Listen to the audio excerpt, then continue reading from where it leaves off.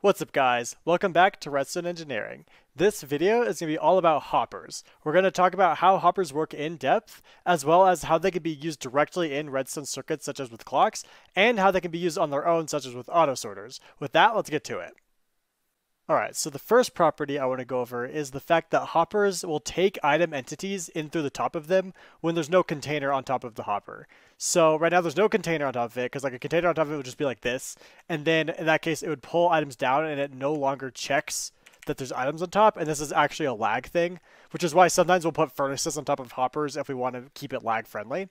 But we break this, it'll suck all the items in, and it doesn't matter where they come from. You can throw them in however you'd like. It's until they get onto the block above the hopper. This can be disabled by, again, putting a container on top of it or giving it a redstone signal, which is a little bit backwards than what you would think, but it is what it is. So if you give it a redstone signal, it no longer grabs the items like that until you, again, get rid of the redstone signal, and it will grab all of the items and put them into the hopper. Alright, so next, hoppers can also push items into other containers when the hopper has, first of all, items in its own container, and it faces into another container. So we have this hopper that faces into the ground, but is still next to the chest, and then we have this hopper that actually faces into the chest. This hopper won't do anything because it's not facing into a container, so all of the items in its container won't do anything, whereas this hopper will push the items from its own container into the container it's facing into, which in this case is a chest. So like hoppers can push items into other containers, they can also pull items from other containers. So if another container is right above the hopper, it will pull the items from that container into the hopper's own container, right?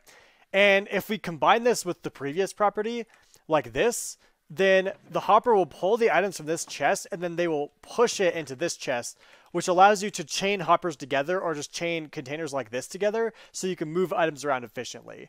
One of the more annoying things is that you can't do it upwards though, but this can be mitigated by using a dropper and like a water stream or something like that, or other creative ideas such as a dropper chain or something like that. So things get a little bit more complicated when we have hoppers stacked vertically like this. So in this situation, we have a hopper facing into another hopper, and then this hopper has a hopper above it, right? So what will happen is actually this hopper gets 2 items per push/pull into it, and then there's a buildup of items in here because it can only push 1 item at a time into the chest. But this hopper pushes the items, and this hopper pulls the items, so 2 items at a time go, whereas this one has this hopper facing the other way and not down, so we only have 1 item at a time and there's no buildup. It does go to the same speed into the chest, but if you have a long vertical pipe, doing it like this is more efficient than this, because then what you could do is you could have, say, an item down, like another hopper down here with a chest, and then you can have it get rid of this buildup just as quickly, and you can have the items overall go faster. So now let's talk about the details of how all of this will work. So if we have this situation right here, first of all, hoppers will push and pull items at a rate of 4 redstone ticks, which comes out to be about 2.5 items per second, or 5 items every 2 seconds, barring lag, because if you're lagging, it'll take a little bit longer, of course. And if we have this situation right here, this hopper has this chest on top of it, and it faces into this chest, but then we have a hopper down here facing into this chest, right? The way the ordering will work is that this hopper will pull the item from this chest, and then the item goes into here, and then the game will check whether or not this hopper will pull the item before this hopper pushes, right? So the hopper under it will pull the item from this hopper first before this hopper pushes it into the chest. So if I put a bunch of items in here, then this chest won't have anything in it, because this hopper will pull them all down into this chest right here, and we won't get anything into this chest at all until this gets either full or something happens where this can't pull any of the items, and then this will fill up, and then this would then get pushed into this chest. This is how auto sorters work, because in order to make auto sorters work, you need to have this hopper pull certain items, and you usually do that by filling up this whole thing. But then you have a hopper chain on top of it that just pushes a huge random amount of items, and what will happen is that when the item that this thing is sorting will get to this hopper, it'll immediately pull it down before the item gets pushed over to the other side, right? And that is how those work, and let's get into those right now. So just an example of an application you can use hoppers for, and something that they're extremely useful for, is auto sorting, where you have a hopper chain across the top like this. And of course, there's many different ways you can build this. This is just my favorite way to build this. But generally, you have a hopper chain that goes across the top, and then you have multiple of these right next to each other. And each one of these sorts out a specific item. So right now, this one's sorting out gold blocks.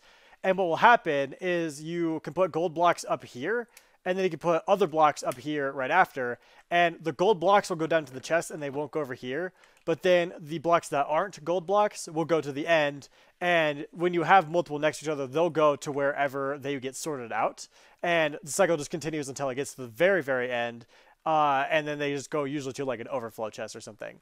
And through this series, we've actually covered everything we need to know to understand exactly how this works, but basically you set it up like this where you have this hopper right here face specifically not down into this hopper, because if you do that, then it can cause issues, because this hopper you fill up completely with whatever you're trying to sort, and you have to make sure all the slots are filled up completely so that this hopper can only pull down the item that you're trying to sort, which in this case is gold blocks. And then you have this hopper that just faces into the chest, and it'll just have one item in here just with how the disabling works. And then you put a comparator behind this hopper here, and I like putting an opaque block here, but it's not necessary. But I like doing it just so that this is shorter, and so that aesthetically, like, you can't see the redstone. But you can put a comparator here, and then you put redstone here, and then a repeater here that faces then into a torch that powers this block and will disable this hopper. So basically, right now, this is on because this is not full enough to get this redstone dust to power. But the second a gold block goes in here, that turns off temporarily, and then this will get enabled, and it'll push one more item in here, and it'll do that over and over again. Something else I like to use hoppers for all the time is long-term clocks. Long-term clocks are sometimes extremely useful or extremely necessary in larger circuits, and hoppers provide a good way to make them in a compact way like this, because it takes 4 redstone ticks for an item to get pushed or pulled by a hopper, but you have 5 entire slots, so you can fill up one of these all the way and have that amount of time pass before the clock will even flip once.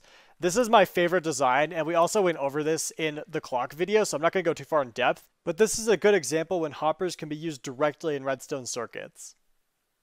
Alright guys, that'll be it for this episode. As always, I hope you found something of value in this video, and if you have any questions or comments, leave them down in the comments because I'll be happy to answer them. I hope you have a great rest of your day or night, and I will see you next time.